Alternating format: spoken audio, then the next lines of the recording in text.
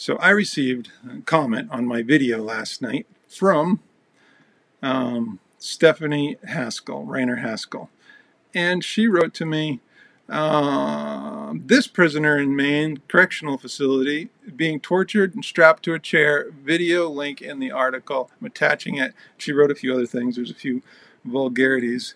But this is basically the story of what happened. Shocking video from Maine prison shows a restrained prisoner being tortured with pepper spray. Pepper spray this time, and I'll show you the video in a second, but let's just go through this article and see what happened. Because it didn't happen to just one person in Maine, it happened to, by my count, I don't know, 5 or 6 people that I found. Because after she sent me this article, I did a bunch of research, and I found that there were at least 5 or 6 people in different various prisons across Maine that were tortured with pepper spray. Anyway, you're never going to win. Bottom line is the house wins every time. I actually said a saying in one of my first videos about Maine corruption. Actually, it was my first video that I ever posted right after they denied my PI license the first time. I said, when you win or lose, when you go up against the Maine State Police, you always lose. And that's so true. That's what Maine Correctional Center Captain Sean Welch said to a prisoner who was strapped in a restraint chair, his face coated with pepper spray and his legs shaking in pain and fear. The entire ordeal was captured in a disturbing video that recently hit the internet after Captain Welch pepper sprayed prisoner Paul Shossler in the face. Captain Welch ignored Shossler's plea that he could not breathe. Does that sound familiar? I can't breathe. I can't breathe. At one point, Captain Welch responds to Shossler's pleas for help with the taunt, "Last I heard, I was as useless as beep on a bull." How in the world did this come about? So obviously he was yelling taunts at the captain and the guards. Oh, and I'm just going to go on here. This whole thing is making me so upset and emotional. A former military medic, Paul Sauce, he's a military medic, has received treatment in prison for both bipolar disorder and depression, so he's mentally ill. And after being held in solitary confinement for 2 months, he began to cut himself, a common response to such long-term isolation. On June 7, 2012, Shossler pulled off his bandages and refused to be treated. He was then strapped to a restraint chair and confronted by Captain Welch. In the video, we see Shossler immobilized in the restraint chair and surrounded by officers in riot gear. One prisoner surrounded by a whole bunch of officers in riot gear. Luckily, it was being filmed, and we learned last night that that's pretty much the standard procedure is to properly restrain somebody. You get a whole bunch of guards in there, you film it, and so the fact that there were lots of guards there doesn't really bother me that much, but the fact that the Captain Welch sprayed him with pepper spray when he was already restrained and couldn't even move, and if he tried moving, there was 5 guys there to pounce on him, that's disturbing. In the video, we see Shossler immobilized in the restraint chair and surrounded by officers in riot gear. Shossler remains compliant until one of the officers pins Shossler's head to the back of the chair. Shossler responds by squirming and then spitting at the officer. Without warning, Captain Welch suddenly coats Shossler's face at close range with pepper spray from a canister only intended to be used on large crowds from a distance of 20 feet or more. So you got that? He's really close, and he sprays him with this massively powerful can of pepper spray. Massively powerful. Really close. So the pepper spray goes way up his nose, way up into his face, into his mouth, on his eyes, everywhere. Shossler chokes and fights for breath. He pleads, "I can't breathe, Captain. I can't breathe. I can't breathe."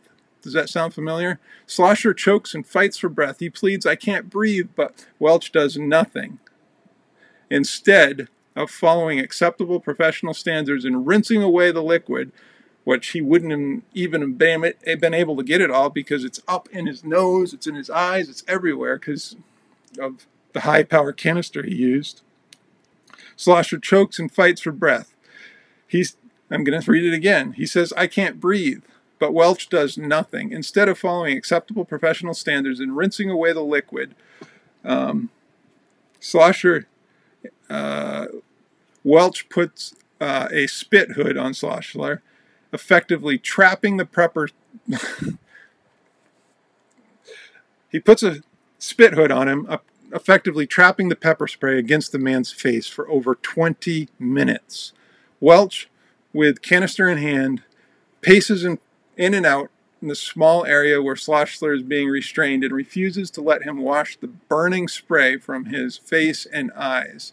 Sadly, this is one of many examples of corrections staff abusing restraints and pepper spray, at times with deadly results.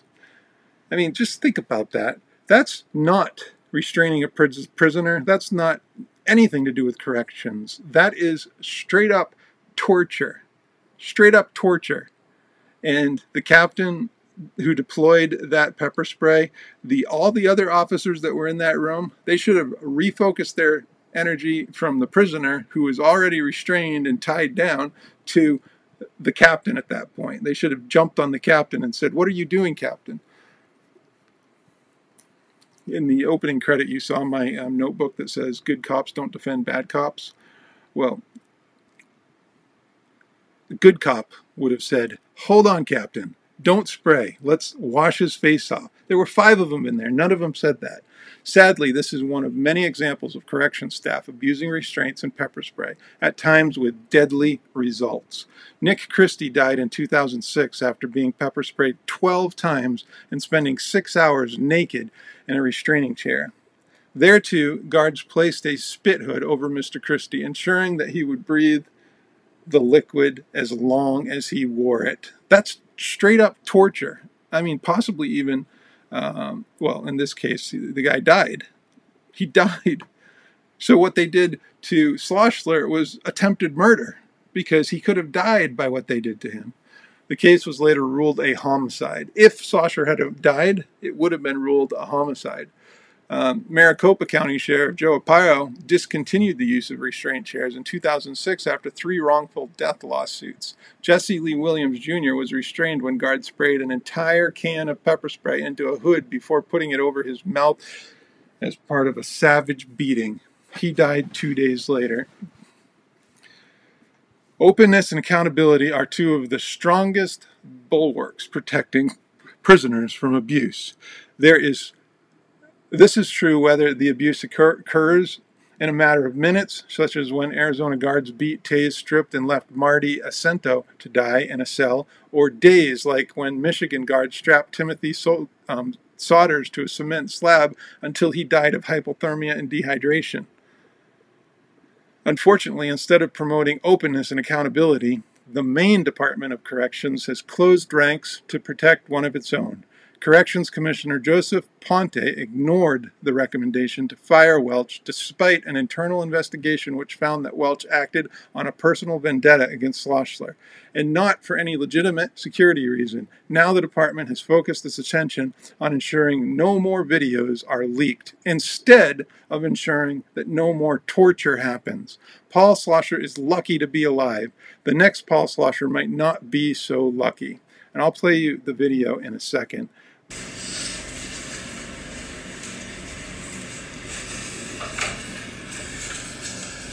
Hey, watch my f***ing arm. I don't need you to touch my f***ing head. Schlossler. Get off my f***ing head. I don't know if you made me off my head. Don't get off my head, Captain.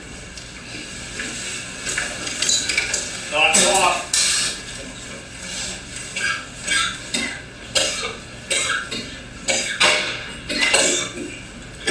I can't breathe. I can't breathe. I can't breathe. Captain, I can't breathe. I can't. Spitting? Yeah. You all done spitting? You all done playing games? Yeah, I can't breathe. Huh? You all done playing games? Yeah. Tell me. Do we know you're all done playing games? I'm done. I'm done. Huh? I'm done. You done making demands? Yes. You gonna let this go the way we're supposed to let it go? Yeah. Huh? Yes! Can you believe that? Doesn't that just blow your mind? I can't even believe it happened. So they have him completely restrained. He's surrounded by guards. They take a high-powered pepper spray bottle that is designed to spray people where you're standing more than 20 feet away from them, and he's only literally within maybe 1.5 feet of his face, and he unloads a short burst of pepper spray, right into his face. His entire face goes from bright white to just orange. Like, he looks like President Trump. Just completely orange. There's pepper spray in his eyes, there's pepper spray up his nose, there's pepper spray in his mouth, in his ears. And then after they do that, they put, it's hard to make out in the video, I'm not sure they do it in this video, but they admit to putting a spit mask over him. So they put a spit mask over his face, which effectively traps in all that pepper spray. And he's yelling out, I can't breathe, I can't breathe, I can't breathe. And we know that there's examples where people die from that stuff. So what they did in this video, and we'll play it again here, is attempted murder. I just want to play it again because it's absolutely insane.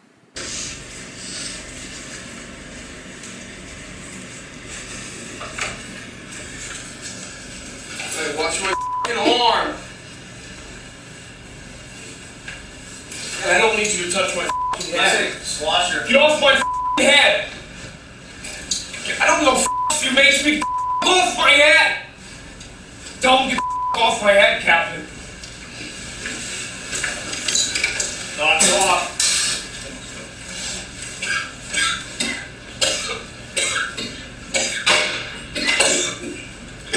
I can't breathe. I can't breathe. I can't breathe. Captain, I can't breathe. Doesn't that just disgust you? I can't even believe that it happened.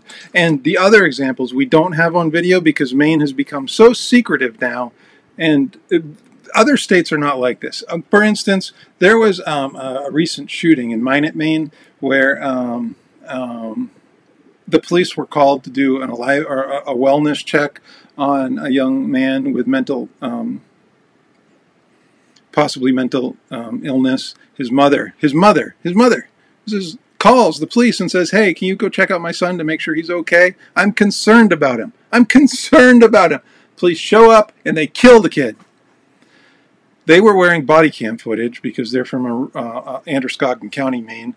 So they all had body camera footage on. There may have been dash cam footage. In all circumstances where there's body cam footage and dash cam footage, like for instance in the Rayshard Brooks case down in Atlanta, Georgia, or the Minneapolis officers out in Minneapolis, those are two recent ones that come to mind. The dash cam footage and the body cam footage are released to the public immediately. The news agencies all have them. The public can watch and see what happened for themselves and form some immediate opinions on whether this is something that we need to be concerned about or not concerned about. I understand that there needs to be some privacy as far as some of the information to keep the integrity of the investigation alive, but the body cam footage and the dash cam footage should be released immediately. In Maine, that Minot shooting in Androscoggin County, as far as I know, they still have not released that footage, and it happened several months ago. So Maine is the secret state. It's the cover-up state. Maine is the cover-up state. There's just no question about it. I'd like to give a shout out to the Maine Fusion Center, a secret Maine State Police Department set up in the wake of 9/11 to spy on terrorists, but now spy on anybody who's a little critical of the state of Maine. They have spied on me, they've spied on peaceful protesters, they've spied on people that were against a power line going through Maine, they've spied on Black Lives Matter protesters, and they are my most loyal fan. They've watched all my videos, read all my posts, so a big shout out to the Maine State Police Fusion Center. These videos do take a lot of time. I don't make money on them, so if you would not mind, go check out my website, nationalsi.com, and if you know anybody who does insurance fraud assignments, insurance adjusters, lawyers, please email me their contact information so that I can reach out to them. I'm in the New England area. I'm licensed in Massachusetts, New Hampshire, Vermont. I work in Rhode Island, and also I'm down in the South too, in Tennessee. So any of those areas are great. If you know people that are in the industry, please forward their information. It would be very, very helpful. Also, check out my store. You can buy cool t-shirts and mugs and different things that help support my work. I just want to get to the truth. That's my goal with every case, with every story that I do. And the truth and uncovering the truth is very important, no matter where it leads.